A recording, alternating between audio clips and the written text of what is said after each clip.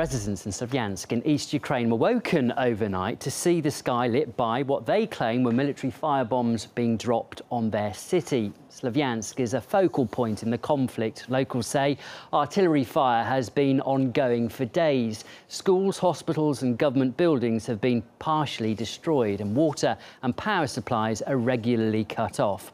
Ukraine's health ministry says more than 200 people, including 19 children, have been killed in the east since the government began its military operation. Well, as well as the regular army, the Ukrainian government has also been using National Guard conscripts, and they were the main force behind the military assaults in the east. But entire units have since headed back to Kiev, claiming they're unpaid and have been abandoned by the government.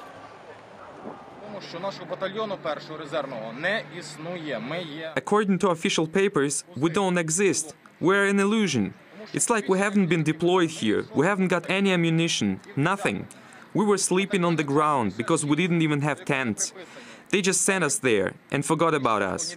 And while all the generals and commanders were sitting pretty in their warm tents, guarded by the newest APCs, we were sent to fight like cannon fodder.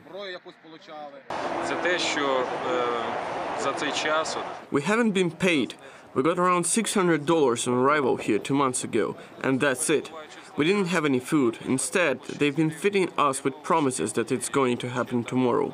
But we are tired of waiting.